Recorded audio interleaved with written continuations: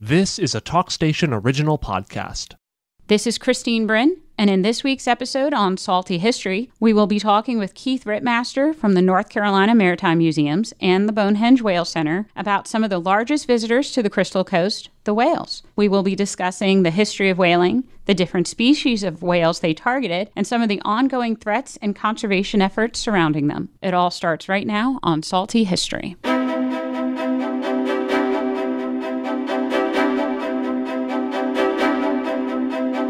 Hello, my name is Christine Bryn, and I am an Associate Curator of Education at the North Carolina Maritime Museum in Beaufort, and today I have with me Keith Rittmaster.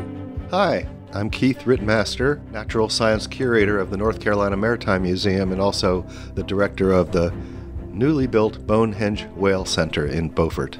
When I first started working at the Maritime Museum about 14 years ago, Keith introduced me to the wonderful world of marine mammals through what he commonly refers to as a National Geographic Day. It was an absolutely beautiful day, and we went on a boat trip, and we saw more dolphins than we could count, and turtles, and ultimately had to ignore them because we encountered two large whales. North Atlantic right whale and a humpback whale. Yes, and that was my introduction to the Crystal Coast and to the world of marine mammals here, and definitely set the bar high at my expectations for what I would see. After 14 years, I've not repeated that kind of a day. I don't want anybody listening to think that's a typical day. But did you have any red letter days in your career? I don't think one that topped that. Poor Christine, you probably thought that was normal. No, that was unusual. But there have been some pretty unusual days.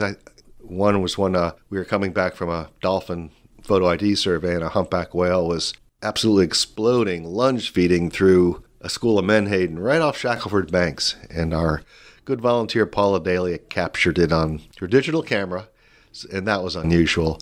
There are some unusual events, but most of our work is pretty scientific. You know, we're not going after the thrills. We really want to try to identify the whales accurately and identify the individuals accurately. And you've been in the field for longer than 14 years. Right. I'd say for about most of the last 35, 38 years. My wife, Vicki Thayer, and I, and veterinarians and biologists have been the North Carolina Marine Mammal Stranding Network. Mm-hmm. So we've gotten the calls of all the dead, dying, entangled, and sometimes healthy whales in North Carolina. Mm-hmm. So a lot of our work relates to responding to strandings, as well as going out and trying to photograph individuals to identify them through a process called photo identification. And when you refer to strandings, I do want to clarify, because I know that sometimes the public get confused by that, or beaching is the practice of whales when they are dying.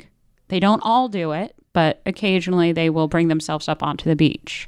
Right, or can't help themselves. It seems like getting to the beach is not their first choice. I don't think they're trying to do that to survive. I think they're already dead. And if they're not, generally they're dying. A lot of people think we are or have been a rescue organization, and we have successfully rescued a couple, but they're the I can't exception. think of one that has been like on the beach and rescued. They've been still swimming or floating, and we've been able to identify a problem like entanglement and deal with it and have the tear-jerking, heartwarming feeling of watching it swim away.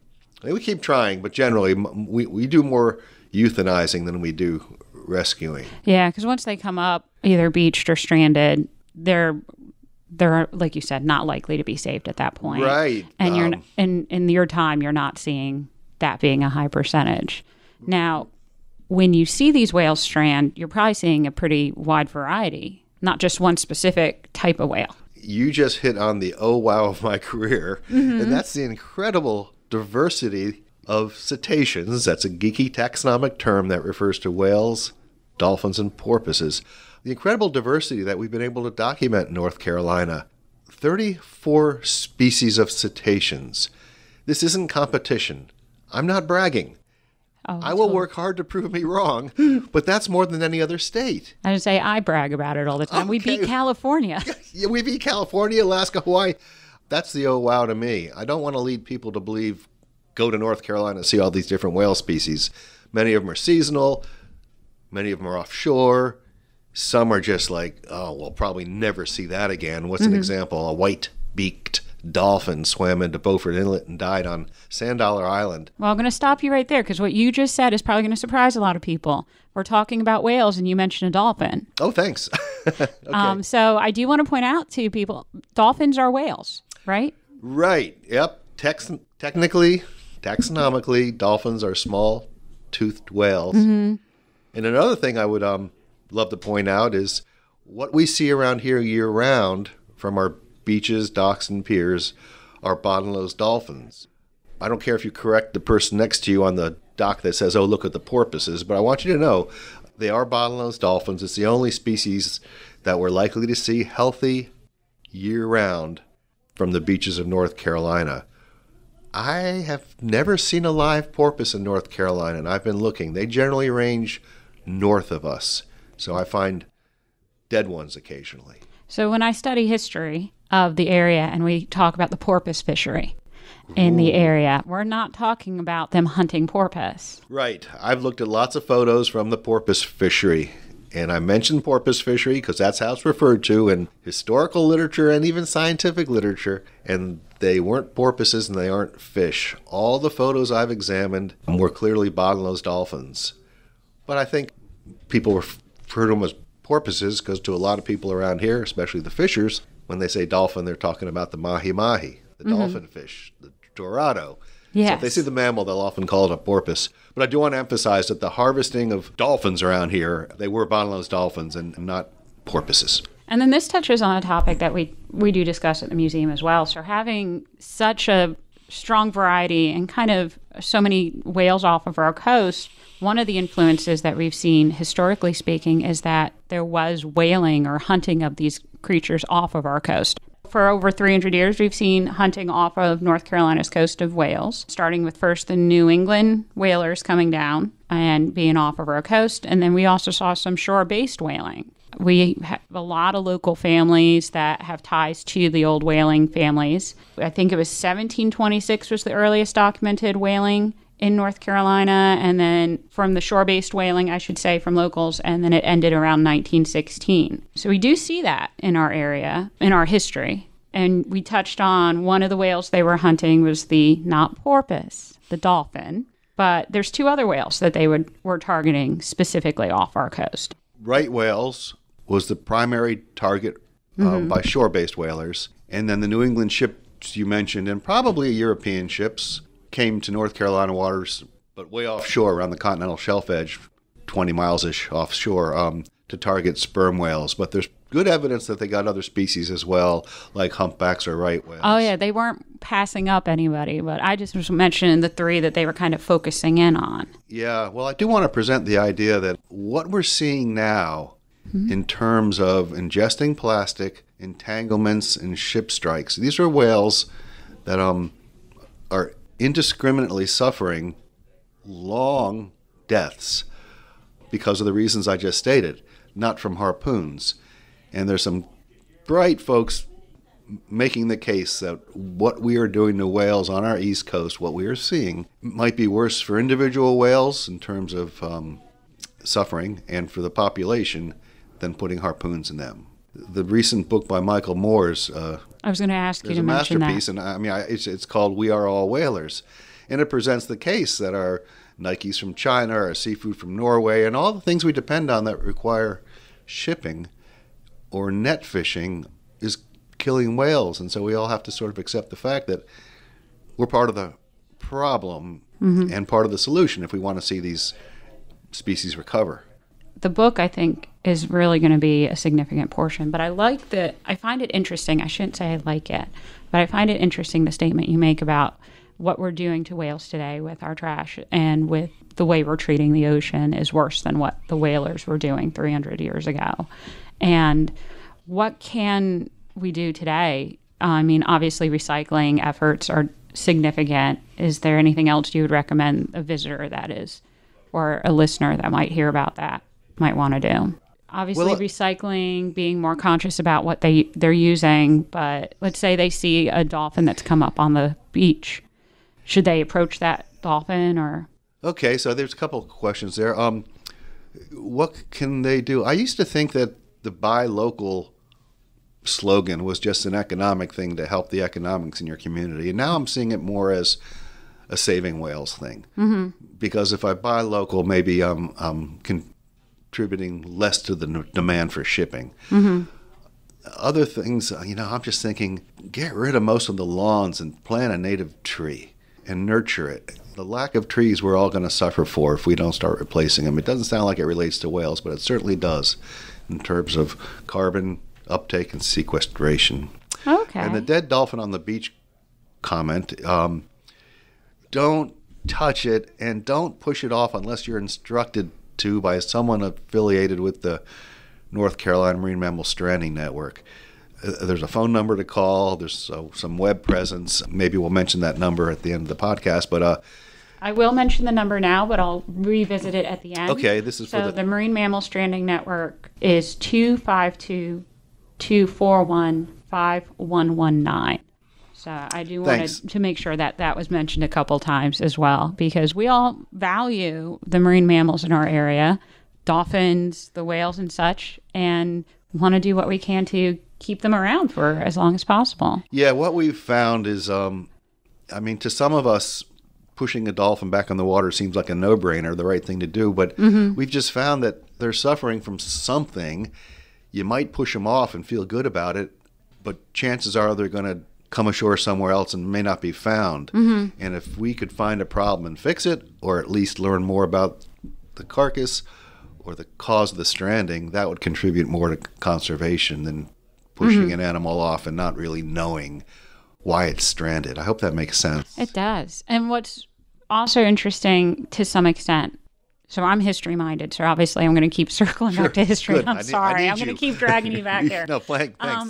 So you have mentioned, and I think we've drawn the parallel before, that when a whale beaches itself in Carteret County now, meaning stranding itself on the beach, you have a tendency to respond to it not too differently than they did 300 years ago, 200 years ago for shore-based whaling, where you bring out a crew of people and you're not harvesting the whale for its product, but more for its knowledge and things you can learn from it. And you have told me that you have found even that the historical tools have proven to be some of the most useful tools with the larger whales. Am I correct? Right. I've got great photos of, I think it was a right whale at or near Fort Macon, the park staff gave me, of them peeling the blubber back with ropes and flensing tools. And yes, when we're doing a necropsy and taking off the blubber of a right whale. The necropsy being an autopsy on an animal. Thanks. Yeah.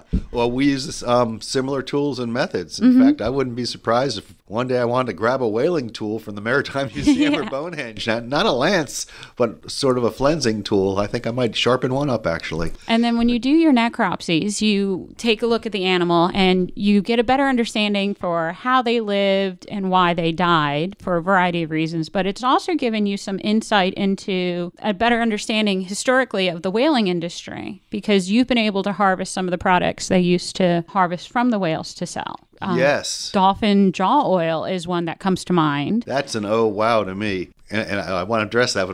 First, I want to just a shout out to North Carolina and all the collaborators who are contributing to what we're talking about. I think UNC Wilmington, especially Ann Papps and Bill McClellan, they've been total leaders in this. Mm-hmm. My wife, Vicki Thayer from CMAST, NC State's Marine Lab and Marine Fisheries, total leader in this work. Sometimes people think that I'm the one who does all the necropsies. I don't even do that well. I'm the B team. And then if they want to learn more about the work you and all the other professionals are doing, they can visit the Bonehenge website. Am I right? Right. I think that's probably the best source where we're trying to put the photos and the information on. So bonehenge.org is that website. Mm-hmm.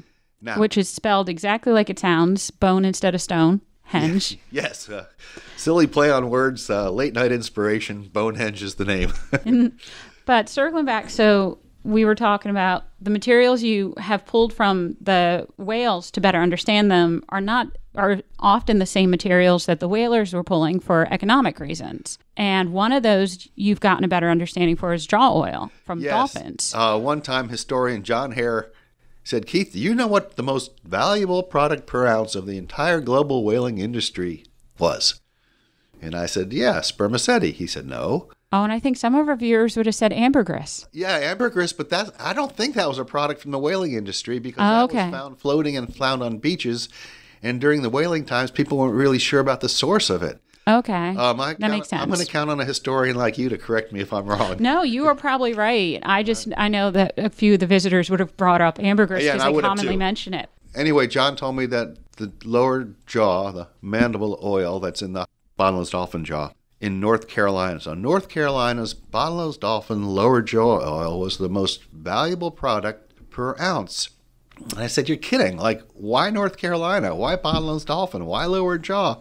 And he mentioned some reasons for these, but I had noticed over the years that often we approach a dead dolphin on the beach and there's a big wound near the lower jaw. People would often report it as a shotgun blast, and they'd say, this dolphin's been shot.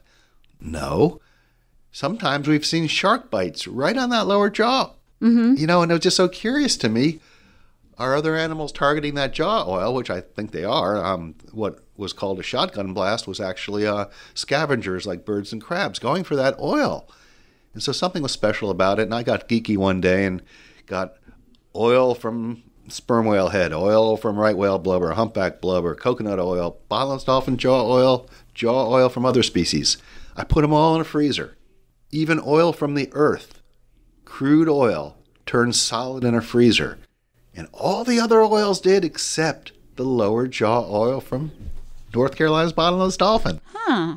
I know. That is definitely that oh wow moment. Yeah, I couldn't believe it. And so So that is definitely a selling feature economically speaking for an oil because you want to keep you're using it in cold climates. You want something that's not going to seize up if you're putting it in, what would they put it in, like cars? Sewing machines, guns, aeronautical equipment. Would it be in maybe like watches, like the gears inside of watches? Swiss watches, apparently, I'm not the historian, but I've heard, placed a high demand on North Carolina's bottlenose dolphin jaw oil.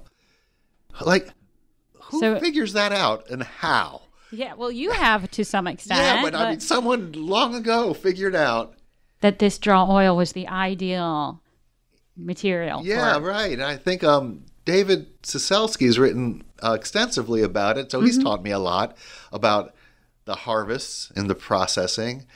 And apparently they would cut the jaws out of the fresh dead dolphin, hang them on a line above a container, and by morning there'd be a few ounces per side in a container. Now that sounds like not much for the life of a dolphin. And there were other products. But it was a lower jaw oil that was just so valuable. And I'm just wondering if they might have gone out and killed more dolphins for that valuable lower jaw oil rather than process the rest of those dead animals that they just killed. Now, we talked about what humans were using the oil for, but biologically speaking, why does the dolphin have oil in its lower jaw? Yeah, great question. I think most people who studied whale acoustics agree that at least in toothed whales, of which bottlenose dolphins are included, most of their hearing are through the lower jaws. And I've heard biologists call that tissue in the lower jaw that's so infused with oil acoustic fat. It apparently transmits sound very well. Now, if sound is so important to these animals, you might wonder where the ears are, because they don't have ears outside their heads. They don't have ear bones above the jaws like any mammal I can think of. The ear bones in a toothed whale are positioned right where those megaphones of a lower jaw oil open up. And experimentally, this was shown in captivity, I think by the Navy in the 60s, where they put a temporary lead shield across the lower jaw of a bottlenose dolphin. And it couldn't hear. And it could not find that object, penny or whatever, at the bottom of the pool to get its herring reward as easily as when that lead shield was removed. And that was like an, oh, wow. Like they're listening through their lower jaws. Mm-hmm. So a lot of that oil has probably many purposes, storage of energy. So so we talked about there's toothed whales and then there's whales with baleen. But we haven't talked about that yet. Toothed whales are the one, do they all have oil in their lower jaw?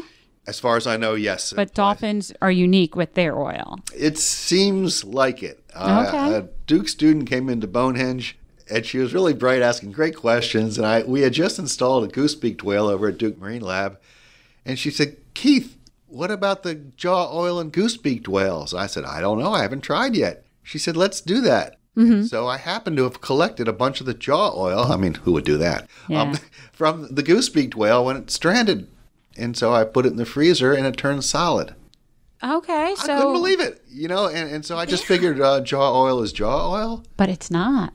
But it's not. So elementary school students all pretty much learn about, when they learn about whaling, that whales were hunted for their oil. But whale oil isn't whale oil because obviously the dolphin has unique jaw oil. It's not the same across species. And I'm going to change paths a little bit to whale oil because we talk about them getting oil from the blubber of whales. But sperm whales have a unique oil, too, that was hunted by the pelagic whalers off of our coast. Right. And you kind of touched on that a little bit before, and you mentioned you had that oil and it froze. It's solid at room temperature. Mm-hmm. So this is generally called spermaceti. It's from the head of a sperm whale, I think. And it's different from ambergris. Yeah, I've gotten people ask me if it's the same thing, and it's not. So ambergris is something I think everyone agrees it's created in the digestive system of sperm whales. Mm-hmm. And when someone hands me a chunk of yuck and they claim it's ambergris, I generally am suspicious, and I look at it and smell it, and I ask Craig Harms over at the NC State Marine Lab if he will x-ray it, because I'm looking for squid beaks in that blob. And if it had squid beaks, then I would suspect it came from the stomach of at least a toothed whale. Mm-hmm. I diverge. So, but going back to the oil, sorry, that was my fault because I brought it up. Yeah, so the head oil from sperm whales is spermaceti. Sperm whales just went on an evolutionary trajectory and nothing followed it. It is by far the largest of the toothed whales. Nothing's even close to it in its habits and its anatomy. And just to illustrate it, they get to be about the males of the species get to be about 60 to 70 feet long. Yes, they're by far the most sexually dimorphic, males getting almost twice as big as females. And they have this huge reservoir of oil on the head that was valuable for lots of things, brake fluid and everything, transmission fluid in Rolls Royces, cosmetics, pharmaceuticals, photography. They would use it in a lamp. They probably wouldn't want to waste it, though. I think rich people probably use it in a lamp, and the smell of that would probably mean money. Yeah. Like if I want to impress you because you're coming over to dinner, I'm going to hide my blubber oil. I'm going to light my sperm whale lamp. That's my guess, but I count on you historians to teach me that. One thing's really hard to tease out looking at the whaling logs and the historic literature is how much oil was in a whale and what does whale oil mean? Because I read in a couple places that whalers would dilute the really valuable stuff like spermaceti with blubber oil, and that just made it hard to figure out the economics of it and the amount that was being harvested. I love the idea that you're using historical records from the whalers to help learn about the species itself, because there's so much that we don't know about whales. Right. And you've had to get creative in a lot of ways in looking for resources. And I believe you've said like the whale population is still making a comeback from the days of whaling. Hard to say. I would say humpback whales in the North Atlantic Ocean where we are, I think everyone agrees, are making a comeback. Well, I guess not so much a comeback, but they're still suffering the effects from generations of whaling. Right. Lack of genetic diversity is plaguing right whales right now. I mean, probably inbreeding and infertility on top of the ship strikes and entanglements. So, yeah, that's a direct result of harvesting to the brink of extinction. We had one species that did go extinct from whaling. North Atlantic gray whale. That was it. I think that's well enough documented that it went extinct, presumably from whaling pressures in the 1700s. Mm-hmm. Before we sign off, now we mentioned the spermaceti oil. We mentioned the lower jaw oil. Now there's another type of whale, so the dolphin, the sperm whale, and then we had the right whale that was being hunted. What product were they pulling from the right whale? The most valuable product from right whales was the blubber oil, and that was the most abundant product. Right whales are unique in other ways. In fact, they're unique in so many ways. They were called the right whale because they were the right whale to kill. Mm-hmm. Their baleen is really long. Now, the baleen is so some whales have teeth, which we've discussed with sperm whales and dolphins, and some have baleen. Now, baleen is, I can't remember the name. It's keratin, like our fingernails. Like our fingernails. I'm pointing at my fingernail. I'm doing the same thing as you, pointing at stuff. And it's in the upper jaws of baleen whales. Mm-hmm. And it hangs kind of like big plates from there. Right. And it looks kind of whiskery. Yes. And it's in their mouth, and it's in the upper jaw, and they use that to filter out water and keep fish in. And then hunter and whalers used to use it as kind of a form of plastic before plastic was around. Plastic of the day.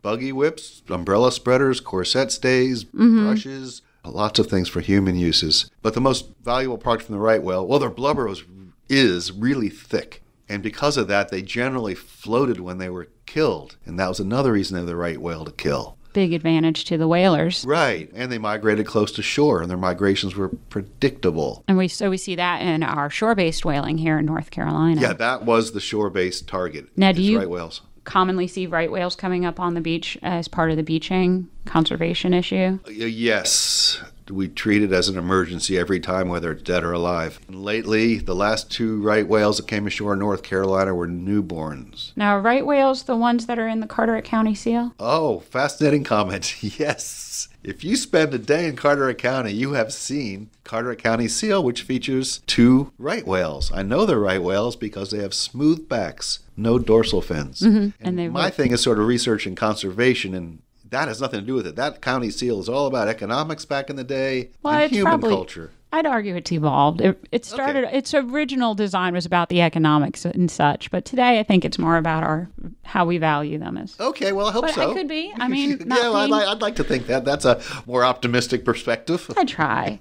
Okay, so before we finish off, I know we're over time already, but you got one last story for us about whales? I know we've touched on some of the sadder aspects of whales in our area, but I know you've seen dolphins playing. Okay, we call it playing, but I don't know if it really is. Okay, so one of the neatest things that I see maybe once a year, well, we call it jellyfish frisbee, but these dolphins don't throw these jellyfish back and forth. One dolphin will pick it up with its snout, lift it up, and toss it in the air, and then chase it down and toss it again. So let me back up for a second. There's a species of jellyfish that occurs in our waters. I think I've seen it year-round, but mostly in the summer, called cannonball jellies or jelly bombs. Stomolophus is the genus.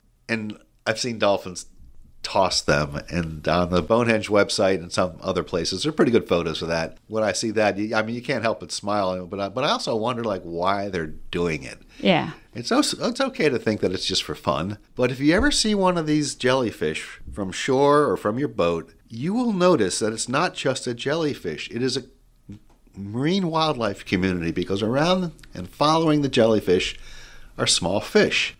And this jellyfish, I've picked them up a lot, and I've never felt a sting from them.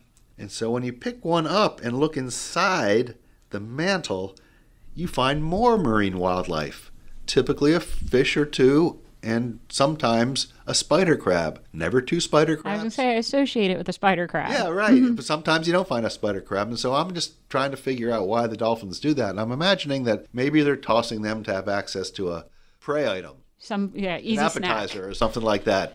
But the truth is we don't really know why they do it. It's just it's a fun and funny interaction. Dolphins throwing jellyfish.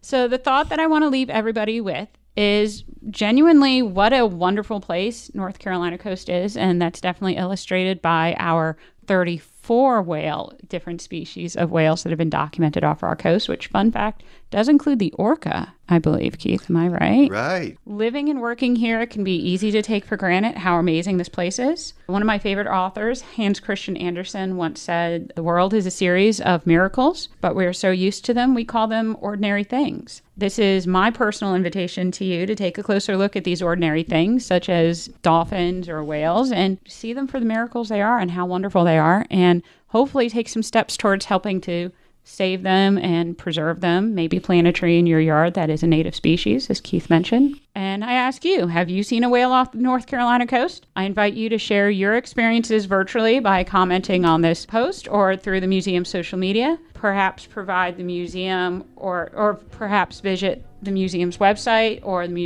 Bonehenge's website. The museum's website is ncmaritimemuseumbeaufort.com, and Keith referenced the Bonehenge Whale Center's website. That is bonehenge.org as well. And once again, I do want to mention the stranding hotline we commented on earlier. That is 252-241-5119. And that's not just for dolphins, am I right? That's all marine mammals, and it includes seals and manatees as well.